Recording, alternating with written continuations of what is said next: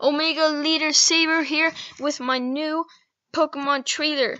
This isn't mine, but this is the Battle of Land and Sea. Groudon, I can't wait to see his ability. Okay, they're finally revealed the true powers. And was he in a volcano? Either way, Desolate Land ability. Looks pretty cool. I thought it's some kind of eruption or something. Extremely harsh sunlight.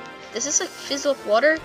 Yes, it apparently does. This stops water from attacking him whatsoever. And Percival Blades, that looks like an epic move as it crushes the opponent with a gigantic spear. Primal Kyogre's Primordial Sea ability is starting to cause some heavy rain to fall. And this stops electricity moves? Okay. Fire type attacks become ineffective, so he's not going to be able to be touched by fire whatsoever, and his signature is Origin Pulse. Mega Rayquaza? Oh my god, if this is Mega Rayquaza, oh Primal Rayquaza, which is it going to be? Oh, look at this. Oh, look. Is this it? Is this here happening?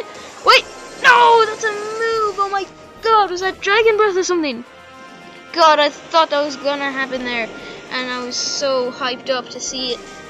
God, I've been looking at that for ages and hoping to see it. But oh yes, finally, Mega Camerupt to be here to see him as become a walking, shouting volcano with an M on his forehead, and he's using the move Eruption. Wow, that is really fitting. Okay, because he became a volcano. Now here's Mega Sharpedo, and he looks class-like. Biting up a Dusknoir. He must have like Strong Jaw or something. And Mega Gallade with a kind of knight, I'm guessing.